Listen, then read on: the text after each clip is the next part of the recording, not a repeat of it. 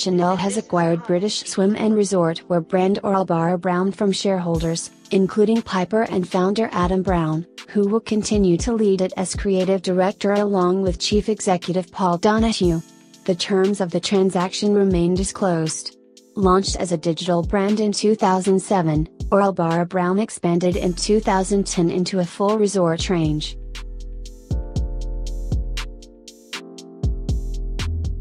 India and Uzbekistan recently agreed to establish an expert group to jointly undertake a feasibility study for a trade agreement to boost economic ties and commence negotiations for a preferential trade agreement by 2018 and, according to a joint statement issued by the two nations in New Delhi during a visit by Uzbek President Shavkat Mirziyoyev.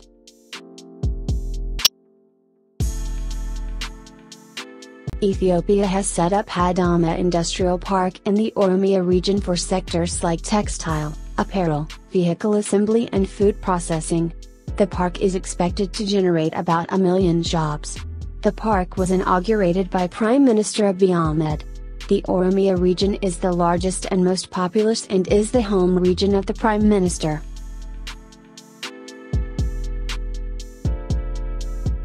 The Indian government has imposed an anti-dumping duty ranging between $128.06 per ton and $719.44 per ton for 5 years on the import of nylon filament yarn from Vietnam and the European Union.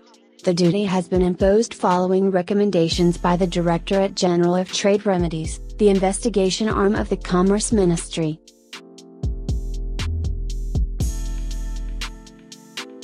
Saudi International Petrochemical Company, Sipcham, recently signed a non-binding agreement to acquire Sahara Petrochemical Company in an all-share deal valued at just over $2 billion. The former will issue each Sahara shareholder with 0.8356 new Sipcham shares, according to the companies.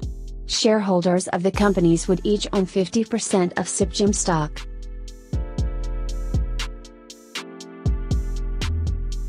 The Bangladesh parliament recently passed the textile bill that was introduced in June 2018 by State Minister for Jute and Textiles Mirza Azam.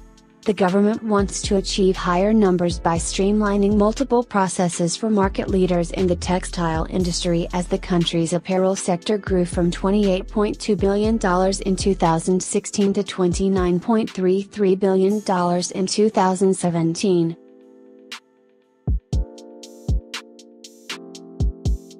The first responsible wool standard certified products have hit the market, while more will make their way to shelves very soon as the commitment to the RWS from across the textile industry grows, according to Textile Exchange. The RWS is a voluntary global standard that addresses the welfare of sheep and of the land on which they graze.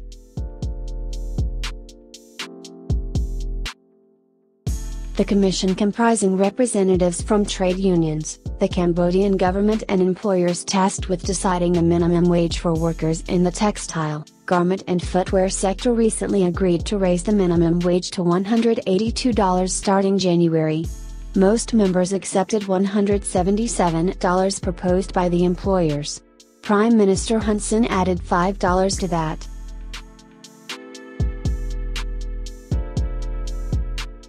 Dutch institutional investors, with combined assets of €725 billion, have launched the platform Living Wage Financials initiative, campaigning for fair wages in the textile sector in the developing world. The investors, which include asset managers MN, Kempen, HMIA, NNIP and Robco, also aim to ban child labor and excessive overtime.